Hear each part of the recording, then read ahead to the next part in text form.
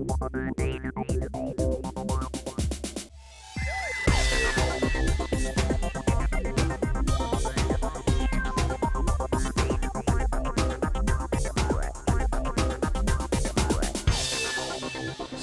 we're excited today to talk about an equity investment, an agreement in principle between Eclipse Aerospace and Sikorsky Aircraft for an equity investment from Sikorsky investing into Eclipse.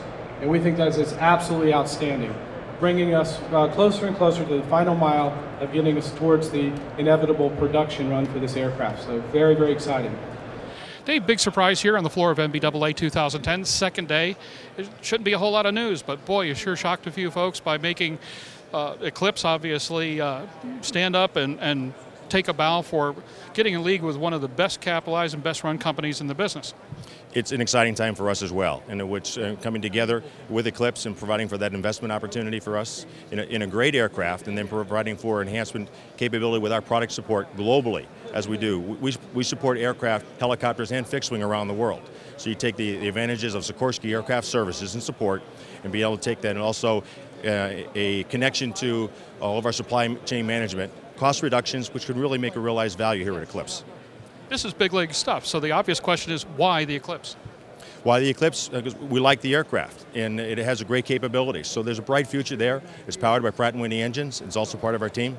So that's exciting when we look forward to, as it goes forward with today and capabilities of the machine, and we'll see where it develops from there. We're excited about one of the most innovative companies in aviation around the world. The global supply chain support that it adds to us, the depth of knowledge. I mean, to have Sikorsky come in, make a minority equity investment in our company, help and lend their expertise in all the things and facets of the business they do to support this great product is absolutely phenomenal, and we're ecstatic. And we can't wait for this deal to officially close in about 45, 60 days, and we're already hard at work with a lot of their teams. Well, one would assume that when you do make a production decision and so forth, when the economy improves and so forth, yes, we've been listening, that this is the perfect partner for deployment. Well, you know, I think it's a great partner, and I won't say that it's the only partner that we'll have either. So we're looking to bring this plane back. We've had so much love and appreciation for the Eclipse aircraft. It's phenomenal the support we're getting throughout the entire industry. So many large manufacturers are reaching out and saying, hey, how can we help you get back up into production, because you're important to the ecosystem of aviation. And we're just absolutely ecstatic about these guys stepping forward, not only with dollars, but also with expertise. Well, let me make a suggestion here. I'd like you to address the Eclipse community for a second. Forget the rest of us, forget the dollar guys, forget the suits. But the Eclipse community that's been hanging in or trying to hang in and so forth and been hoping for the best all along, what does this mean? I think this is an indicator that Eclipse Aerospace is here to stay. If there's any doubters out there, it's no longer a situation of success or failure. I think now we're talking about degrees of success.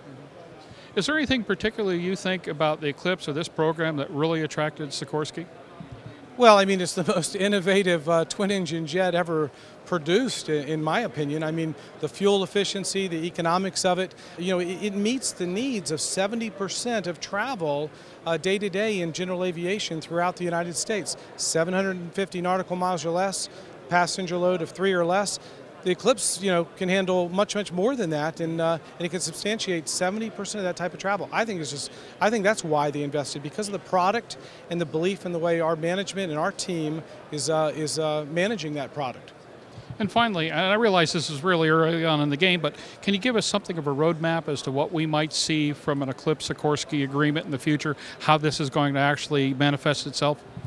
Well, what you're going to see is Eclipse Aerospace is still its own company. All right, this is a support agreement. This is an equity investment agreement, but it's a minority agreement, and we beat to our own drum, and we're going to continue to do that and come back into production. So I don't think you'll see much changes in my game plan whatsoever. I think this is just a support floor for a lot of growth for the future, but we march on, and we're ready to put this plane back into production as soon as the market is ready for us.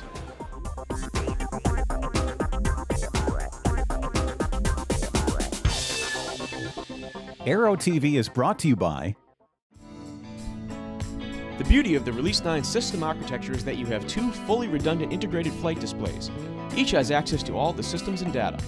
Providing full redundancy and eliminating traditional reversionary modes, Release 9 allows either display to be configured as the PFD. Now your failure modes are much more manageable because you can continue to fly with the same familiar display symbology without the need to relearn composite modes you don't typically fly with.